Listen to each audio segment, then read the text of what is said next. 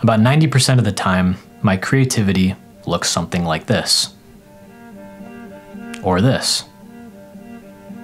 Or like this. But most of the time, it feels like this. I know that there are people out there that can sit down and hammer something out for hours until it's finished, but for me, it seems like the harder I try to force creativity, the more intangible it becomes. I spent last week in Washington visiting my family, and for the first few days, I kept having this nagging feeling in the back of my head, this stress of what am I going to create next week?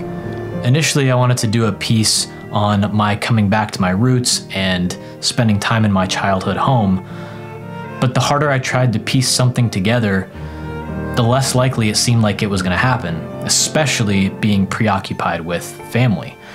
I felt terrible because I wanted to be there and be mentally present with them, but I just had this nagging thing on my shoulder that I was trying to juggle at the same time. Finally, I just gave up.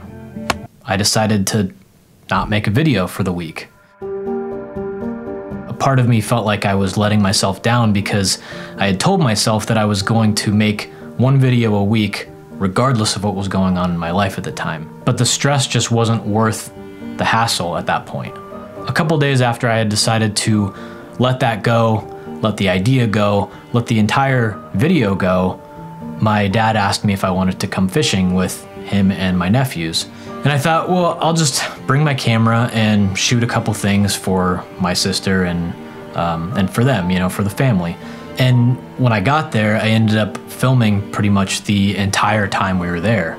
And this creative energy just started flowing out of me as I was picking shots and choosing, you know, what to shoot and how to shoot and what was going to be in slow motion and what wasn't.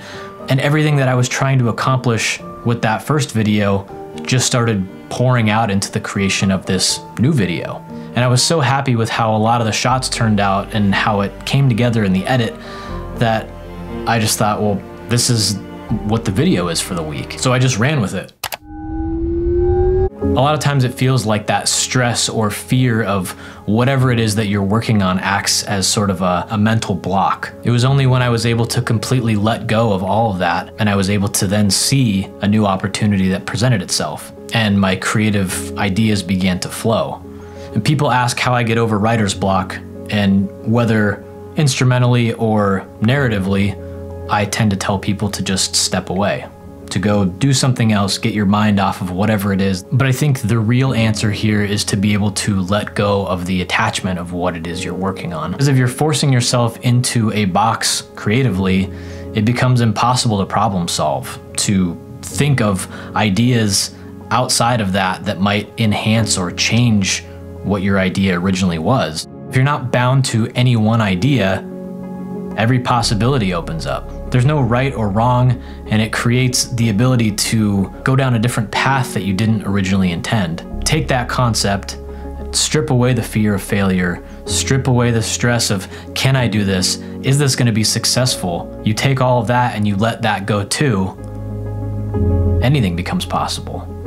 To sum all that up, I think, at least for myself, I find that if I get out of my own way and let that creativity flow, rather than trying to force it, that tends to lend itself to better results, more complete projects, more fully thought out, more well-rounded projects, rather than trying to beat something out of myself.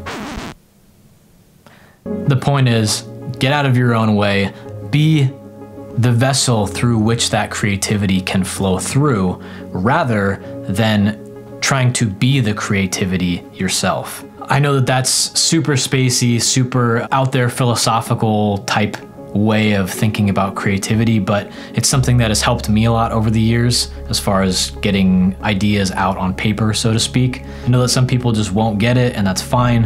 Hopefully you can gain some sort of inspiration from this rather than walking away being like, what is going on? What is he talking about? But yeah, thank you guys for watching. Always a pleasure to have you. Thank you for being here. I will see you next week for the next video.